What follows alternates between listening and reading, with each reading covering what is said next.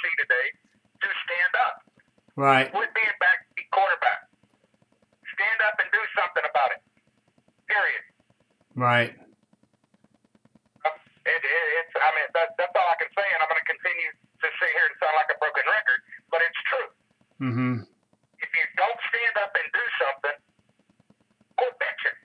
Right. Because all you're doing is causing more issues. Right. You know, we got an election coming up in 2014, and we got the big one coming up in 2016. People need to get off their rears, go out and vote. Right.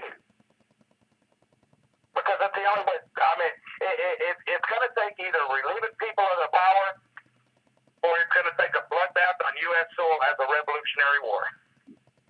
So true. Well, we appreciate your time, Michael. Thank you again. Anything? Go ahead and do your closing remarks. Go ahead.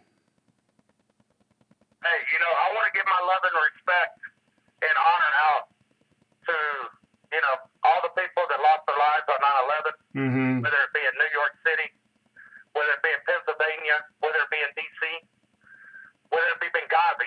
You know, Benghazi was only a year ago, folks, so let's not forget about the four there. Right.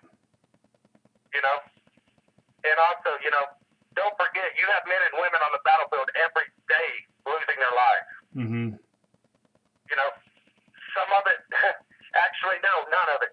None of it's for a good cause anymore. We need to bring our men and women home, protect our borders, shut our borders, and take care of our backyard before we take care of other people's crap. That's right. Period. You know, I love and respect what you do, Mark. I appreciate you having me on. I look forward to next time that I'm on, and keep up the good work. Hey, my pleasure, my friend. It's not about, and again, this is not about me. This is about America. So we gotta do it together. United we stand, divided we fall. So there you go, folks. That's it. You're welcome. Have a great day. Thank you again. You too, not a problem. God bless you. Bye-bye.